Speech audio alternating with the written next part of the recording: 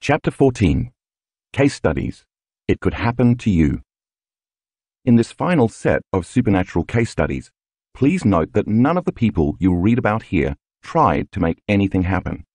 They simply had an intention and at the same time surrendered the outcome to something greater. When they hit that moment, whether it was a healing or a mystical experience, their personality wasn't creating the experience. Something greater came through them and did it for them. They connected to the unified field, and it was their interaction with this intelligence that moved them in some way. As you know by now, after everything you have read in this book, that intelligence also lives within you. Divine. Can you hear me? In 2014, Stacy began experiencing severe headaches. For 25 years, she had worked in healthcare as both a registered nurse and an acupuncturist. She had always maintained a healthy lifestyle and rarely took medications, so the sudden appearance of headaches so excruciating they nearly caused her to black out was alarming. After a year of exploring countless alternative therapies, she finally went to a doctor who ordered a CAT scan. The diagnosis was a meningioma, a benign tumor that wraps around certain nerve tissue in the spinal nerves. Stacy's was sitting on or near her 8th cranial nerve, which began obstructing her acoustic nerve and creating significant changes in her neurological functions. The acoustic nerve has 2 branches, one for hearing and the other for balance. So, in addition to unrelenting pain and loss of hearing, she was dizzy and nauseated. As the lesion grew, it also began pushing against another cranial nerve that ran along her face and continued down into her shoulder, resulting in a diagnosis of Pitcher's shoulder. Soon, she also experienced pain in her eye. According to her physician, the only solution was a craniotomy, which basically entailed drilling a large hole in the back of her head to remove the tumor. Stacy did not want to pursue this path, so she continued exploring other healing modalities. By the time she attended her first weekend workshop in Seattle in 2015, she estimated she had lost 70% of her hearing in her left ear. In the fall of 2016, she attended her first advanced workshop in Cancun, where she felt herself surrender at a whole new level. Then, in the winter of 2017, she attended another advanced workshop in Tampa. Upon arrival on Thursday, she had a very intense earache that became much worse the next day. She said the sensation she felt was that her ear was closing up. By the end of that day, after the blessing of the Energy Center's meditation, her earache curiously ended. Then on Sunday morning, during the pineal gland meditation, Stacy lost track of time and space. I almost felt like I was going to fall off my chair, she said.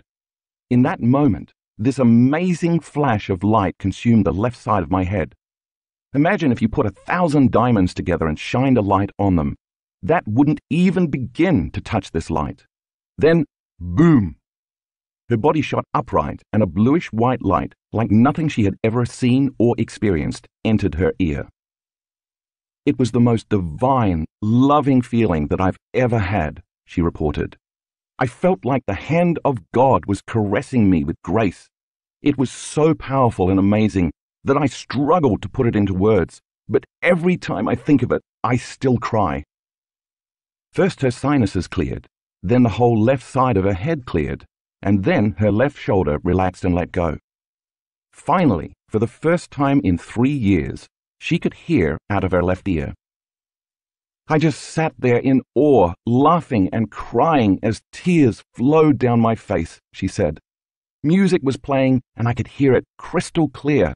It was as if I could hear the celestial sound of angels singing above the song. I knew that what I was hearing was beyond the normal auditory range. The energy continued to move through the back of the left side of my head, which for years had felt like cement.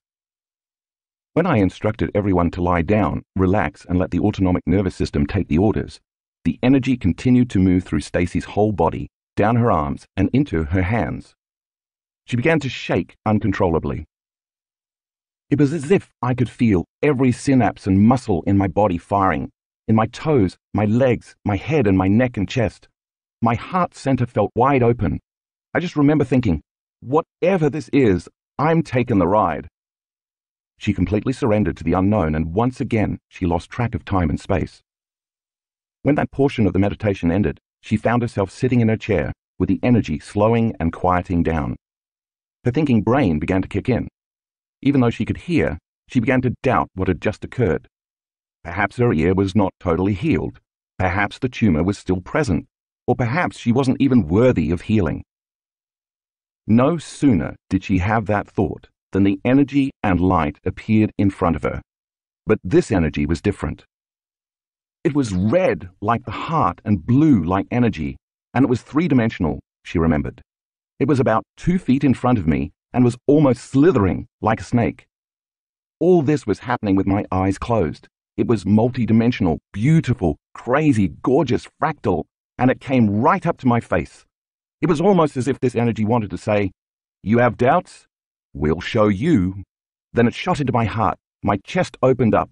I sat back on the chair, and my arms fell wide open. I knew it was the energy of everything, the energy of chi, of spirit, of the divine, of the universe. Life is different now, she told me. For one, my hearing is at 100%. But it's more than that. It's hard to put into words, but I know that no matter what, I'm going to be okay.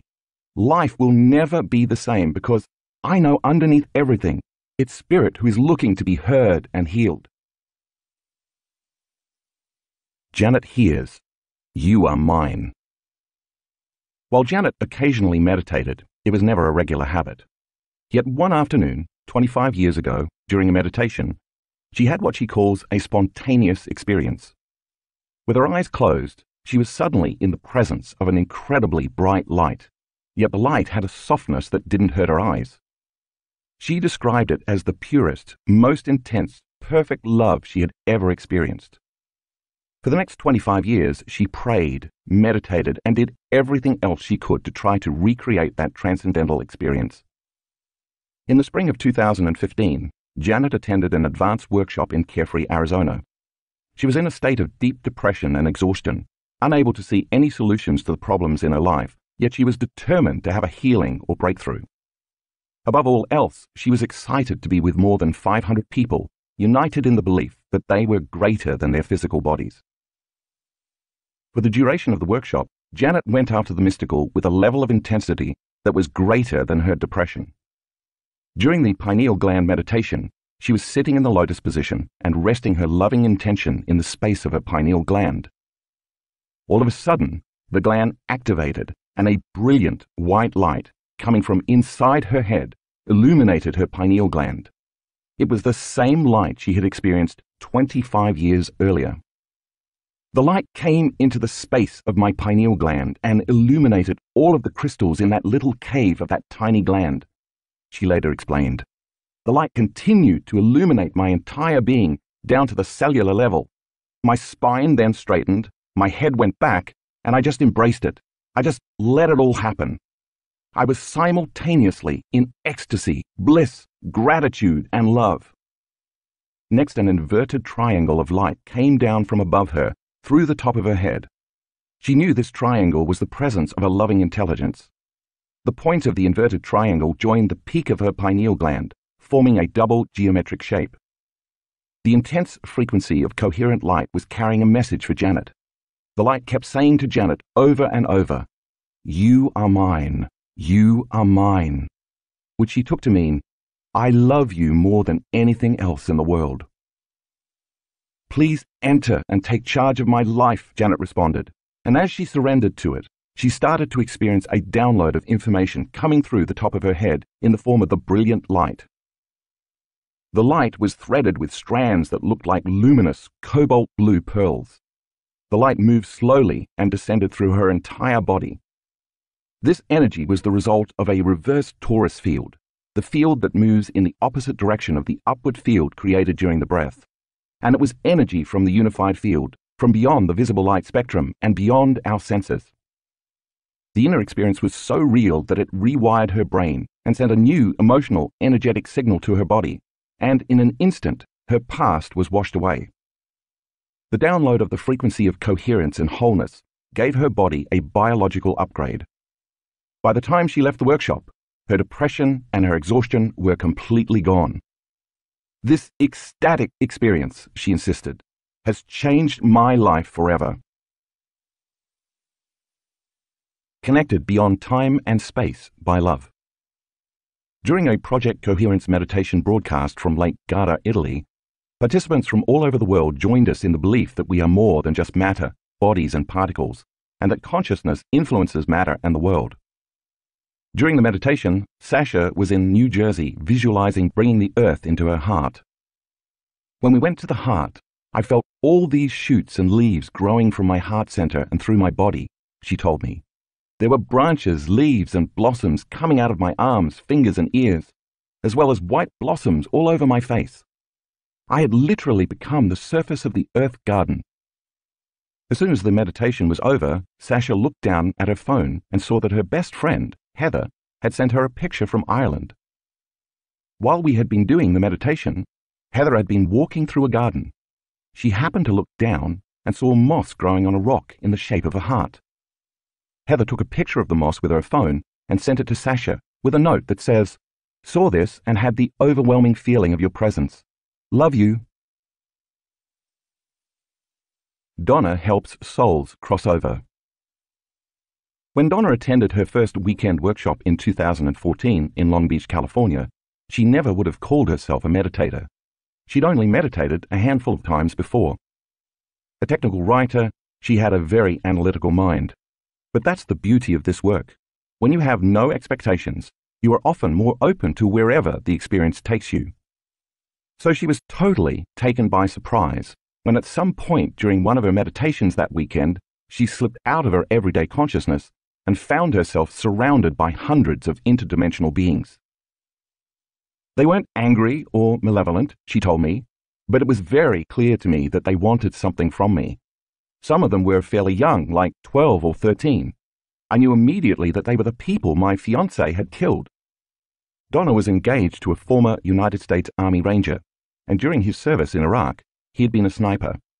When Donna returned home from the workshop and told her fiancé about her experience, he confirmed that some of the people he killed to protect his fellow soldiers were quite young.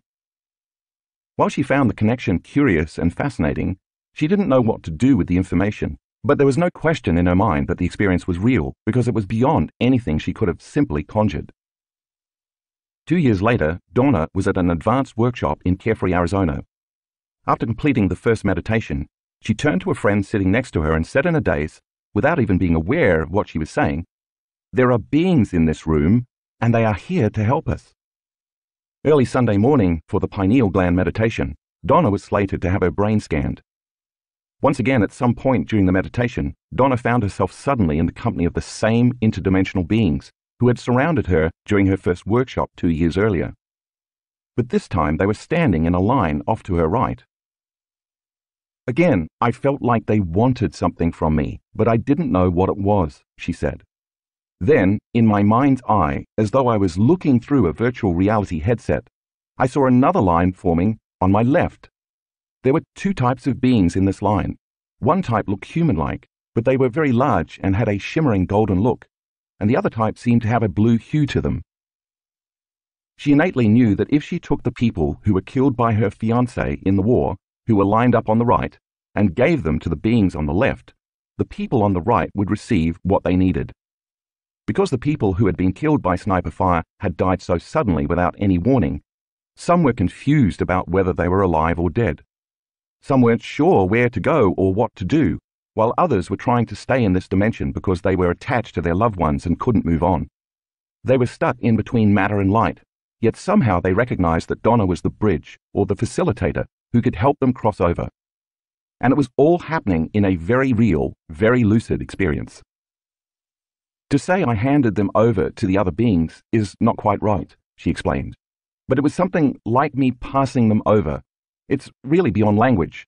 But when they passed to the other side, it seemed like they passed through the other beings. And then I could see them running across a field of waist-high red mist. I could feel all the freedom, joy, and happiness they were experiencing as they ran across this field. Again, as if looking through a virtual reality headset, Donna turned to the right in her mind's eye and saw a winding dirt road filled with people stretching far into the distance. She sensed they were from Bosnia and Serbia, which she couldn't quite make sense of. It felt almost as if the word got out. I didn't have the sense that they were unaware they were dead, It was more like they were stuck in limbo. They didn't know how to get to the other side. This was the longest meditation of the workshop, perhaps 2 to 3 hours, but to Donna, it seemed like it was 10 minutes. Donna attended another advanced workshop in Cancun in the fall of 2016. This time, when I asked the students to surrender their consciousness to merge with the consciousness of the unified field, Donna had the experience of becoming the universe. She went from the consciousness of somebody, something, someone, somewhere, in some time, to the consciousness of nobody, no thing, no one, nowhere, in no time, to the consciousness of everybody, everything, everyone, everywhere, in every time.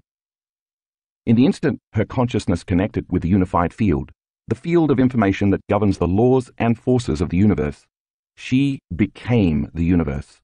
She was in bliss. Since that experience, my life has become magical and I'm experiencing a new energy and vitality like never before, she reported later. I keep having one powerful experience after another, and I can never go back to the way my life was before starting to practice this work. Jerry returns from the brink of death. On August 14, 2015, Jerry was putting a project together on his back deck. As he was reading the directions, he felt a sudden, sharp pain right below his sternum. He thought perhaps it was gas, so he took some medication, but it didn't go away. Instead, he lay down to rest, and it got worse. By the time he tried to get up, he started losing his ability to stand, and thought he might pass out. As the pain became more intense and his breathing grew shorter, he called an ambulance. With all his might, he dragged himself about 15 feet outside to the driveway so the paramedics wouldn't have to kick in his door. Kneeling on the driveway, he collapsed, waiting for the emergency medical technicians. When they arrived, they assumed he was having a heart attack and immediately began to follow that protocol. "You guys don't understand. I'm having a really hard time breathing," he told them. "We have to get to the hospital right away." Jerry knew what he was talking about. He'd worked for 34 years as a medical technician in the very emergency room where they were about to take him. Jerry knew everyone in the ER, and once he arrived, doctors, nurses, technicians, and specialists began frantically running lab work on him. When a doctor who was also Jerry's friend told Jerry that red flags had come up in every test administered, Jerry knew things were not looking good. One test in particular was particularly alarming. His levels of protease, amylase, and lipase, enzymes produced by the pancreas, were 4,000 to 5,000 units per liter, way above the norm of about 100 to 200.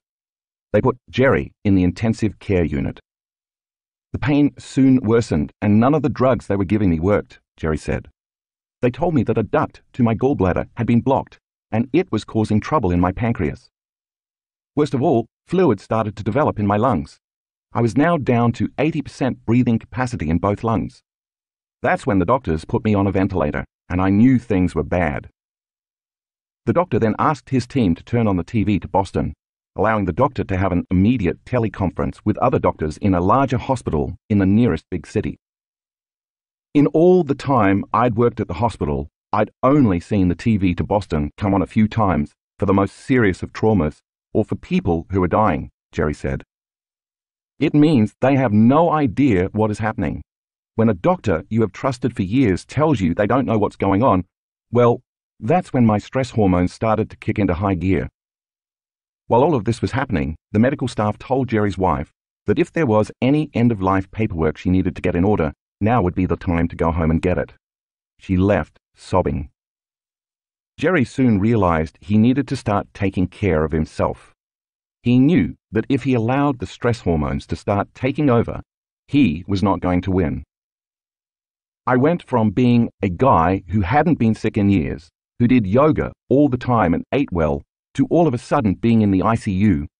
I kept telling myself, I can't go down this road. I can't give in to the fear.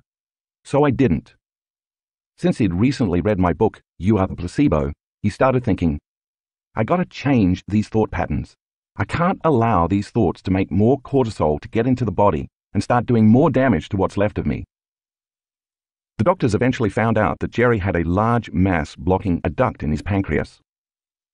The mass was not letting the mucus drain, so everything in the gland was backing up and spilling over into his bloodstream. My doctors stayed with me for 3 days straight, he says. They put an oxygen mask on me because I couldn't breathe. I had IVs on both sides, and meanwhile I kept thinking, watch your thoughts, relax, put something into the quantum field that's going to help you and not hurt you, because you're already knocking on the door. I'm gonna be okay. This too shall pass. I'm gonna be all right. Whenever he was conscious, Jerry placed his energy on overcoming himself, changing his state of being, and creating a different outcome, constantly tuning in to a different potential in the unified field. Fortunately, he had a private room, giving him plenty of opportunity to do his meditations whenever he wanted to. Jerry spent a week in the ICU, and by the end of that time, when he moved to a progressive care unit, the oxygen mask was gone and Jerry was walking around. Even so, he could not eat or drink anything for 9 weeks. If he ate anything or even had water, his pancreas would release acid into his body, eventually killing him. The only nourishment he received was through an IV. When Jerry was admitted to the hospital, he weighed 145 pounds. When he was discharged, he weighed 119. When he finally went home, still with an IV pole, he continued to do the work. As October drew near, the mass was still present. His doctors suggested he see a specialist in Boston to undergo surgery. Because Jerry was a medical professional, 2 days before the surgery, he suggested his medical team take some more tests and scans, so the doctors would have the most up-to-date information. I know all the X-ray technicians, and yet when they told me I no longer had a mass, I didn't believe them. I called in the radiologists and the doctors. They just kept saying, "Jerry, we're looking at your film right now. We're telling you there's nothing there. I'm calling the guys in Boston to tell them there will be no surgery." Jerry later realized that by constantly raising his energy, moving into a feeling of health, and changing the thoughts and beliefs that he was sick to the thoughts and beliefs he was going to be fine, the higher frequency caused him to heal. I wasn't going to allow myself to think, woe is me, this is going to be bad. I kept working on this every day, for as much of the day as I could. I put the right message, intention, and energy out into the quantum field to heal myself, and eventually, I did. Afterword, being peace. What I hope you take away from this book is that it's not enough to change your state of being only when you meditate. It's not sufficient to just think and feel peace with your eyes closed, and then open them and carry on throughout the day in limited, unconscious states of mind and body. In many of the peace-gathering projects and studies mentioned in Chapter 13, when the experiments concluded, very often the reduced violence and crime returned to their former baseline levels. This means that we actually have to demonstrate peace, which requires us to get our bodies involved, and that means we have to move from thinking to doing. Every time we change our state of being and begin our day by opening our hearts to the elevated states that connect us to a love for life, a joy for existence, the inspiration to be alive, a state of gratitude that our future has already happened, and a level of kindness toward others, we must carry, maintain, and demonstrate that energy and state of being throughout the day, whether we are sitting, standing, walking, or lying down. Then when upsetting events occur in our lives or in the world, if we demonstrate peace rather than unconsciously act in predictable, so-called natural reactionary ways, expressing anger, frustration, violence, fear, suffering, or aggression, we are no longer contributing to the world's old consciousness. By breaking that cycle and demonstrating peace by example, we give others permission to do the same. Because knowledge is for the mind and experience is for the body, when we move from thinking to doing and experience the corresponding emotions of peace and inner balance, the moment we begin to embody peace is when we really begin to change the program. By tempering those reactive behaviors, and thus no longer creating the same redundant experiences and emotions, we no longer fire and wire the same circuits in the brain. This is how we cease conditioning the body to live in the self-limiting emotions of the mind, and this is how we change ourselves and our relationship to the world around us. Every time we do this, we are literally teaching our body to chemically understand what our mind has intellectually understood. This is how we select and instruct the latent genes that cause us to thrive, not just survive. Now peace is within us, and we are knocking on the genetic door to biologically become exactly that. Isn't that what every great charismatic leader, saint, mystic, and master throughout history has continually preached? Of course, it's going to feel unnatural in the beginning to go against years of automatic conditioning, unconscious habits, reflexive emotional reactions, hardwired attitudes, and generations of genetic programming. But that is exactly how we become supernatural. To do what feels unnatural means going against how we have all been genetically programmed or socially conditioned to live when we are threatened in some way. I'm sure any creature that has broken from the consciousness of the tribe, the pack, the school, or the herd in order to adapt to a changing environment must have felt the discomfort and uncertainty of the unknown. But let's not forget that living in the unknown means that we are in the realm of possibility. The real challenge is not to return to the level of mediocrity that the prevailing social consciousness agrees on merely because we don't see anyone else doing what we are doing.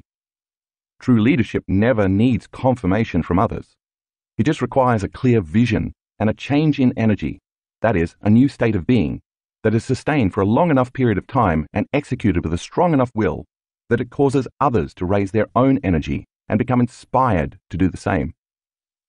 Once they do raise themselves from their own limited state of being to a new energy, they see the same future that their leader sees.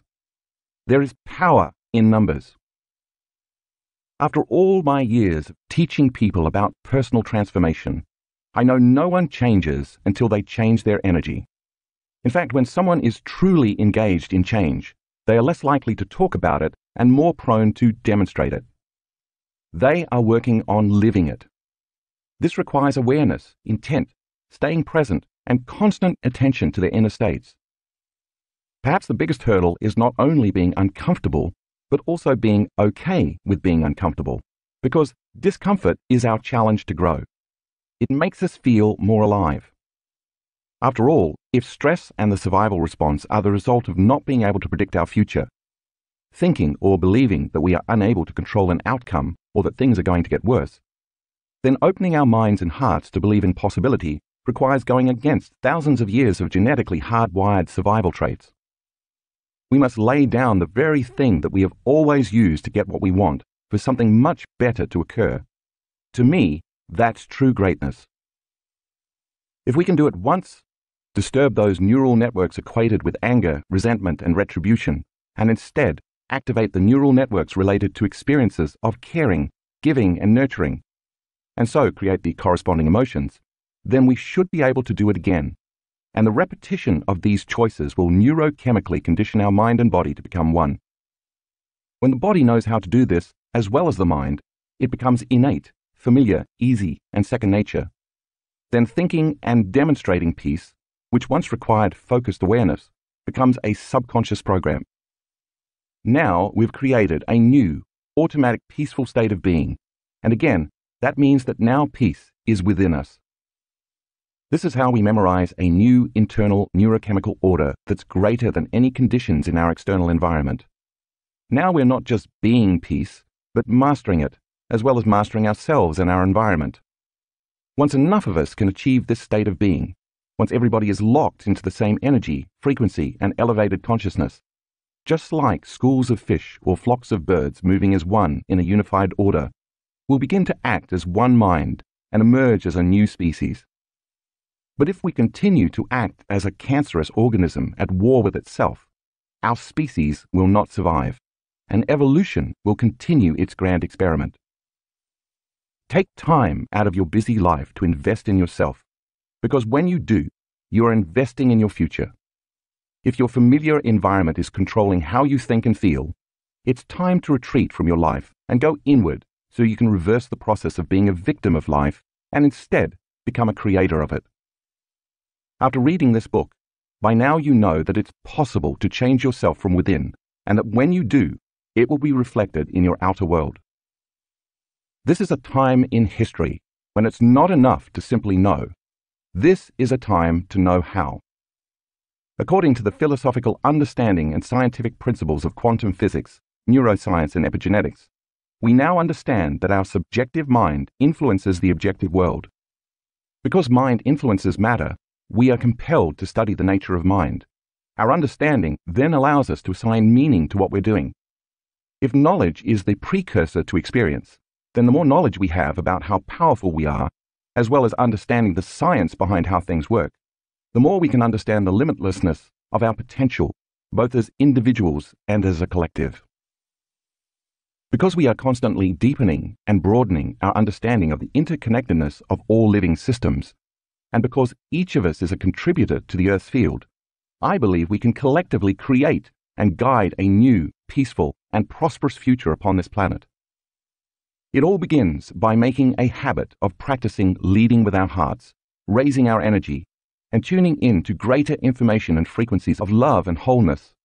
With effort and intention, we should begin to produce a coherent electromagnetic signature. Just like dropping pebbles in a still lake over and over, as we continue to raise our energy and open our hearts, we're producing bigger and bigger electromagnetic fields. This energy is information, and we each have the power to direct our energy with intention to produce non-local effects on the nature of reality.